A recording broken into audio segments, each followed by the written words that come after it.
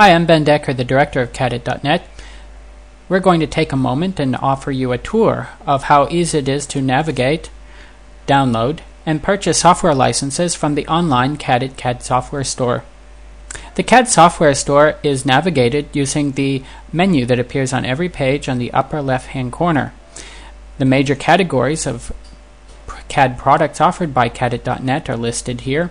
For instance, if we'd like to purchase a CAD software license for a 2D, 3D drafting application such as ProjectCAD, all we need to do is select the number of licenses required and add it to the cart. We can drill down for further details by clicking on the icon, looking at more information, or even selecting the product information page from there and downloading the product free of charge from this page. CAD.net also offers CAD/CAM, CNC milling, lathe, and wire EDM software products, finite element analysis, CAD translators, and other professional software for various requirements and applications. There's also a more comprehensive list of free downloads from the CAD Software Store that can be acquired. Some of this is 30-day trialware, some of this is absolute freeware. And to acquire software from this menu, we need to click now, and we will have to add the download to our cart. Now, using the shopping cart on the CAD.net CAD Software Store is very easy.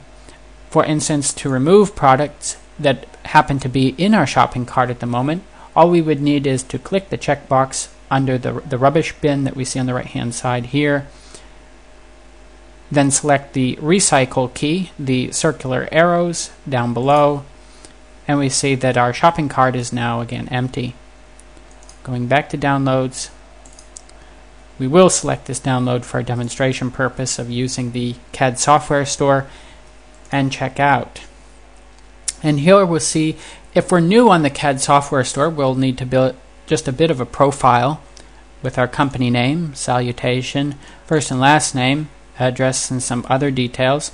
When we select the country that we're from and click submit, this screen will refresh once because it will still need to ask us what state, as this screen does not know what state array to select from before we've entered the country of choice. But it shouldn't be much of a problem just to fill out the fields. Might refresh once asking for more information. The telephone, the email address that we fill out down here is very important. This email address is the email address to which your software licenses or products and other CAD software notifications are going to be sent to, so it needs to be accurate. The forum nickname is any name of your choice that you want to be referred to or known by on the customer support forum at http www.cadit.net/forum, FORUM. And you would log into that forum using the username that you define here, if it's not already taken, and the password that you enter twice below. And we click submit. So those are the fields that are required. For this particular demonstration, we're just going to use a test profile that we use for these particular purposes, and we see that our progress bar has updated to the payment method. Now for free downloads, there is no payment method really required, and it's not going to allow us to enter one either. Of course, if there were paid items in our shopping cart, this would all be different, allowing us to select from Visa, MasterCard, American Express, PayPal, company check, or bank transfer.